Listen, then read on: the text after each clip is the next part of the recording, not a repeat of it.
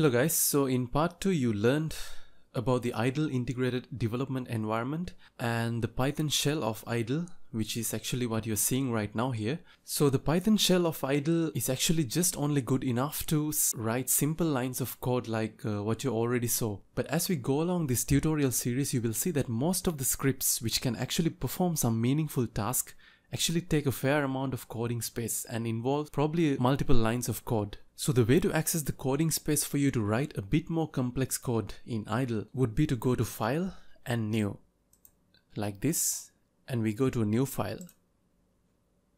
Now just keep in mind that in a future video I'm going to introduce you to different and famous IDEs such as PyCharm, Spider IDE, Wing IDE and Visual Studio Code, and the way you would normally deal with each IDE would be slightly different, even though the overall concept is still the same. Now during that video we will sort of discuss how to get around each IDE and explore the functionalities, but we're going to keep that for a future video. Alright, so in idle, the coding space that you're seeing right now, it's actually called as the editor window, which you open just by going into File and New through your Python shell. And this actually gives you a blank typing space for you to get started with the compilation process. Now, if I try to type print hello world in here and press enter, let's see what happens. If I type print,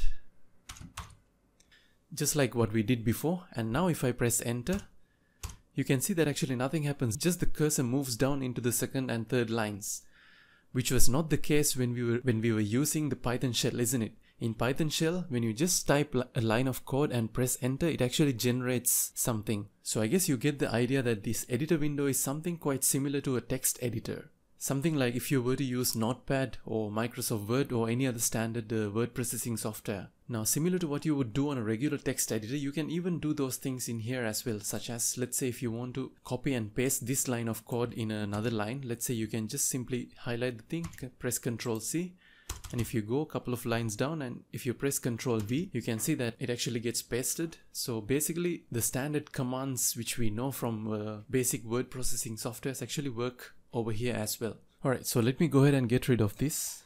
So when you're using the editor window, the way to run the program would be either you can simply go over here and you can run the module and it'll ask you to save the program. So maybe I'm just going to go ahead and save it somewhere.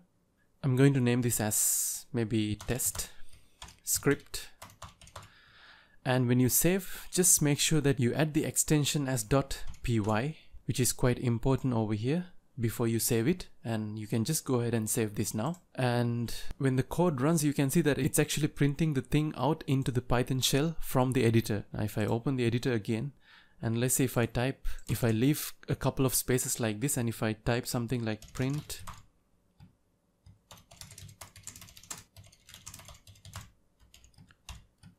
something like this, and if I press F5 again and press OK, you can see that now it's actually printing both the lines into the Python shell. Now if you did notice something, you can see that I actually left two lines of empty spaces over here, but when Python actually printed this program into the Python shell, you can see that it actually disregarded all the spaces that I kept left in between. So this is something to keep in mind, and we will discuss in the future in case if you would like to actually leave deliberately some spaces in between, how to do that. But since you are just getting started, just make sure that no matter how much space actually you leave in between the lines, when you finally print that into the Python shell, it's actually not really going to care about it. But in case if you would really like to leave one space, maybe this is one way of doing it. You can just pass an empty string, so that's actually not going to print anything. And now if I press F5, which means we are running the program, yeah, now you can see that it actually left one space in between. Well, this might not be actually a nice way of leaving a space according to the Python standards, but we will dive into those concepts in the upcoming videos. Alright, now assuming that we get rid of both the editor window as well as the Python shell, how can you actually open the Python script again? Now there are multiple ways of doing that.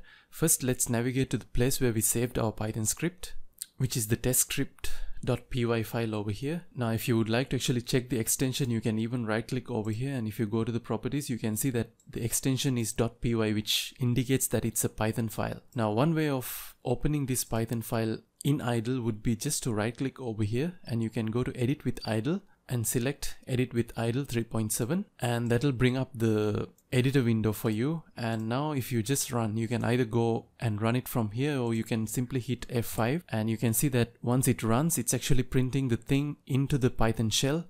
So in that way you actually automatically get the chance to open Python shell as well. Or there could be another way to open this file. Let's say if you have just an empty Python shell like this, which you just opened like this, what you can do is you can go to File and you can open, and now try to navigate to the place where you saved your script like this, and from here you can simply open the script, and that'll open up the editor window as well. And what you can do is you can again simply go ahead and run this. That'll print out the thing into the Python shell as well. So this would be the way to simply run multiple lines of code using Python. And what we just discussed was how to save a Python file and also how to open a Python file using idle. So that's about it for this tutorial. I'll see you in the next one.